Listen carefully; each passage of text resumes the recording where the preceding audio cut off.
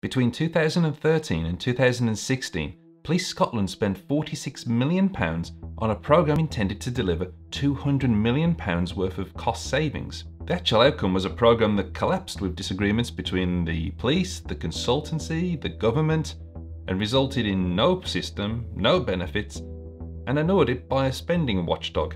So I think it's worth taking a closer look to see what we can learn from it. I'm Stuart Taylor from Influential PMO, and this video is about the failure of the I6 programme that was commissioned by Police Scotland and delivered by Accenture. Rather than just listen to this story about things going wrong, I would encourage you to put yourself in the position of the people involved in the story and think about what you would do in each situation and how you would attempt to resolve it with the benefit of hindsight. In doing so, you'll be one step closer to avoiding these situations and avoiding being featured in one of these videos. Back in 2011, the I6 programme was conceived as part of a business change programme within Police Scotland. Its business case identified two main objectives: the development of national common policing processes and the acquisition of a modern, scalable, extensible national ICT solution that allows for the recording, management and analysis of information which aligns to these processes, and through its design and its ability to be integrated with other police ICT systems maximises data management efficiencies.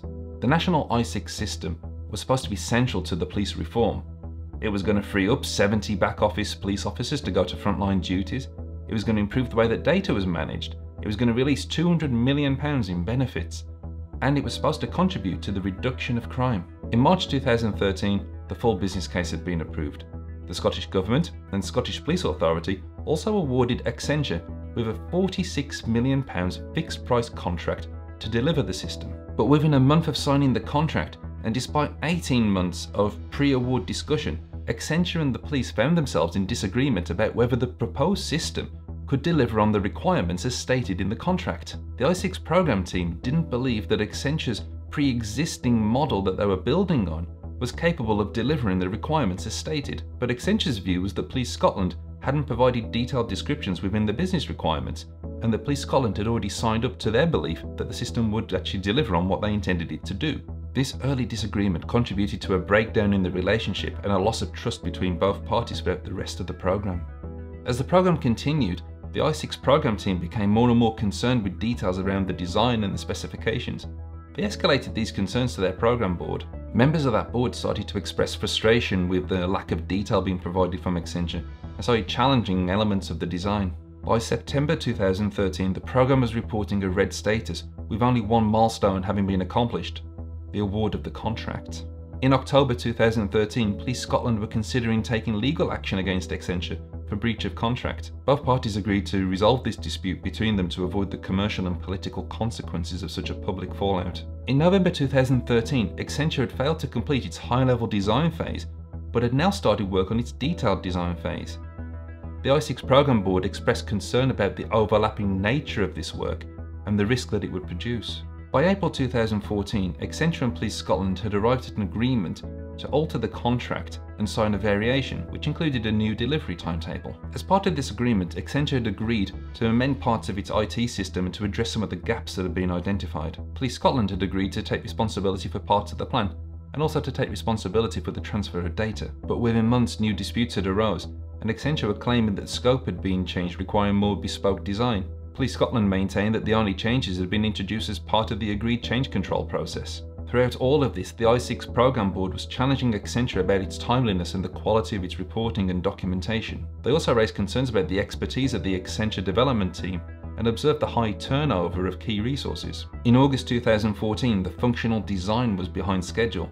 This was a key milestone linked to a payment of £2.6 million, which was also delayed. Accenture claimed this was due to greater complexity in the design than they'd agreed to, and now the go-live date of the whole programme was starting to move from July 2015 to September. Product testing began in January 2015. Accenture found various technical problems within the system, but they still expressed a 90% confidence in the programme's ability to deliver. After product testing had concluded, Accenture handed the system over to Police Scotland for user acceptance testing. In June 2015, the programme board expressed concern about a number of unresolved defects within the system. Accenture and Police Scotland, though, found themselves in disagreement about how critical these defects were. The programme board challenged Accenture on its testing standards and claimed they weren't within industry standards. By now, the relationship between the parties was extremely fragile, with no trust on either side. Despite assurances by Accenture and a demonstration of the developing i6 system, user acceptance testing found a number of significant flaws. These included critical errors in technical coding, higher than projected levels of flaws that Accenture was not able to resolve as quickly as expected. Serious concerns raised that the criminal justice module did not comply with the integrated Scottish criminal justice information system data standards, errors in the search and audit modules, problems around the limited functionality in the administration module, for which Accenture had already received payment. Accenture agreed to carry out a root cause analysis and to report back to the programme board with its findings and its actions to resolve these problems. At this meeting, Accenture assessed its confidence of hitting the December 2015 go-live target as 91%. The i6 programme board challenged this assessment. It would appear the scepticism was well placed.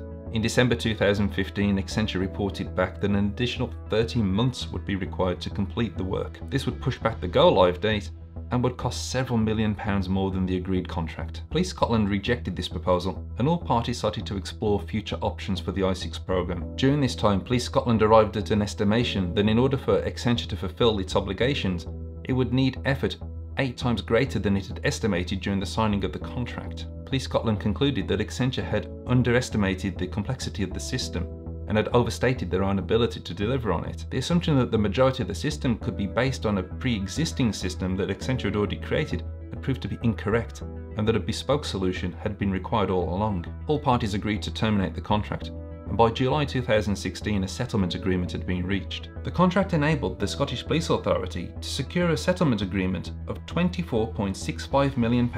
This meant that Accenture agreed to refund £11.09 million that the SPA had paid, and to make an additional payment of £13.56 million. This reflected the costs of staff, hardware and licenses. In the description of this video you'll find the link to the audit report. It states that the i6 programme was complex and highly ambitious. Police Scotland and Accenture originally believed that the majority of the i6 system could be based on an existing IT system that Accenture had delivered elsewhere. This belief was incorrect. As the design and development of i6 progressed, it became apparent that Accenture would need to develop significantly more than had been originally anticipated. Despite delays and serious problems throughout the lifetime of the program, Accenture provided regular assurance in the face of strong challenge about their confidence in delivering the i6 system. This assurance proved misplaced. The audit didn't find a single reason for failure for this program. It did identify the lack of trust and the breakdown of the relationship early on, but it also identified that both parties were absolutely determined to deliver on this system and may have been guilty of some optimism bias. It did suggest that the waterfall approach may have contributed to some of the failure here, and that if Police Scotland had earlier sight of some of the development, then some of the problems could have been avoided. The audit did also point to the over-reliance on the original system that Accenture had built for the Spanish police, and said that a bespoke solution had been required all along.